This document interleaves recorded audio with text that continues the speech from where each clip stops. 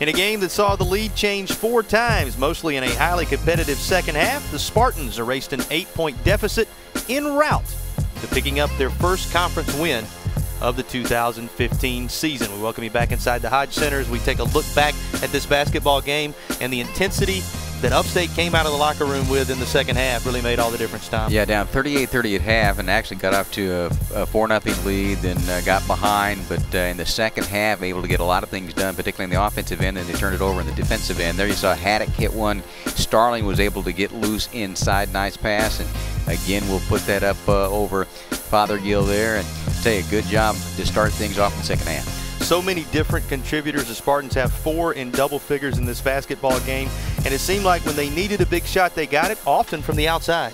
Well, they did, and Raven Jefferson, you saw there, she scored 7 of the points in that 12-0 run to give them the lead.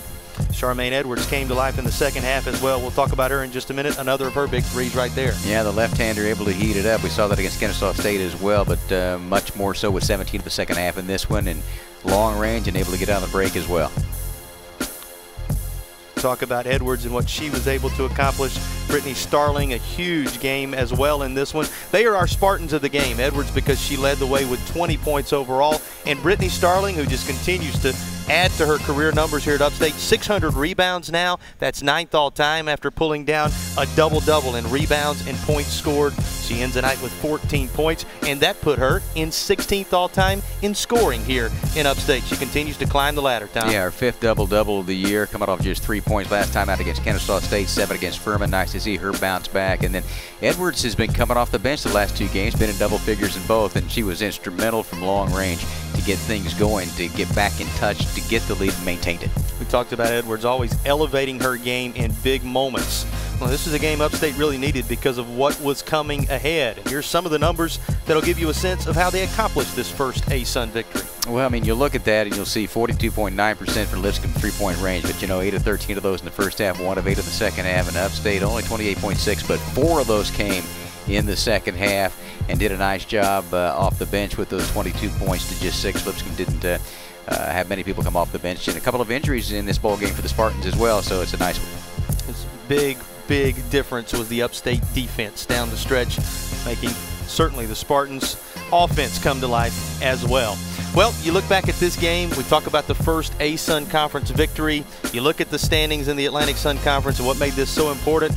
Upstate getting ready to go down a brutal stretch as they head out on the road. They're going to be at Northern Kentucky, then they'll play Florida Gulf Coast and Stetson back-to-back on the road as well. The top-tier teams in the Atlantic Sun Conference are waiting in the wings. That's why this was a must-win almost for Upstate on their home floor. Yeah, we talked about how big the second half was going to be and how important it was going to be for just the second game of the year, and they got it done in the second half, that's for sure.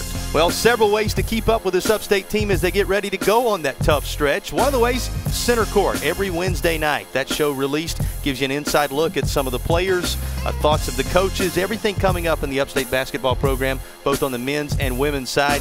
Make sure you watch that as it comes out each Wednesday night. And around 6 p.m. each Wednesday, you get a chance to visit the Spartans with Center Court. Also, our next broadcast coming up will be on Saturday. It is Hall of Fame Saturday here on the campus of USC Upstate. The Northern Kentucky Norse will be in town to take on the Upstate men who try to bounce back after a tough loss on the road at Lipscomb. All that and more coming up as Upstate Spartan Athletic rolls forward. But on this night, it's the USC Upstate women's team securing a 71-68 win, their first of the conference season against the Lady Bisons of Lipscomb.